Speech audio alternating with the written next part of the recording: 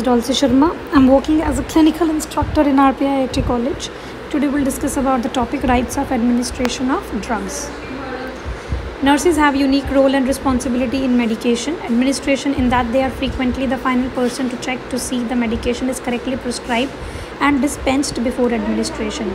It is standard during nursing education to receive instructions on a guide to clinical medication administration and upholding patient safety known as rights or 10 rights of medication.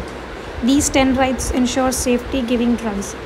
Right client, patient, right drug, right dose, right time, right method, right patient education, right documentation, right to refuse, right assessment, right evaluation. Right client, read the physician's orders to make sure for whom the medication is ordered. Read the client's name on the client's chart on the medicine card. Call the client by name and ask him to repeat his name. Be careful if the client is deaf or otherwise does not understand your language. Read the physician's orders to study the correct name of the drug. If the order is not clear, consult the physicians or at least seniors to make sure the drug is copied correctly on the medicine card, on the nurse's record or not, etc. Select the right drugs for the cupboard. Read the label of the medicine container and the name of the medicine in the medicine card thrice before taking drug from the shelf, before measuring it, when returning the container to the shelf, and before removing the hand from the container. Look for the color, odor, consistency of the drug. Unusual characteristics of the drug should be questioned. Administer medicine only from a clearly labeled container. Avoid conversation or anything that distracts the mind. Be familiar with the trade names. If there is a doubt, consult the physician or at least senior or medicine's book. Avoid accepting verbal orders. Verbal orders should be accepted only in emergencies, but it should be written on the chart as early as possible. Always identify the client before giving medication. Make sure that the drug has not been discontinued by the physician. Right dose. Read the physician's orders to know the correct dose. Consider the age and weight of the client. This may help to find an error in the physician's order. Know the minimum and maximum dose of medicines administered. Calculate the fraction of dosage correctly. Measure accurately. Use ounce glass instead of teaspoons to measure ounce. Have the medication card or written order in hand before you prepare the drug. Avoid conversation or anything that distracts the mind. Consider how many tablets or capsules are required for the dose.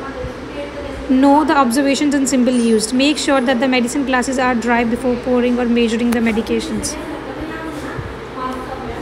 Hold the ounce glass at the eye level and place the thumb at the mark up to which the medicine is to be poured. Read the lozenge meniscus of the fluid level when measuring the fluid medications. Help the client to take all the medicine that is ordered for him. This medicine should be carried to the client without spilling it out to the container. 6th, right patient education. Check if the patient understands what the medication is for. Make them aware that they should contact a healthcare professional if they experience side effects or reactions. Right documentation. Ensure you have signed for the medication after it has been administered. Ensure the medication prescribed correctly with the start and end date if appropriate. Right to refuse. If ensure you have the patient consent to administer medications, be aware that the patients do have right to refuse medications if they have the capacity to do so. Right assessment. Check if your patient actually needs the medication. Check for contraindications, baseline observations if required.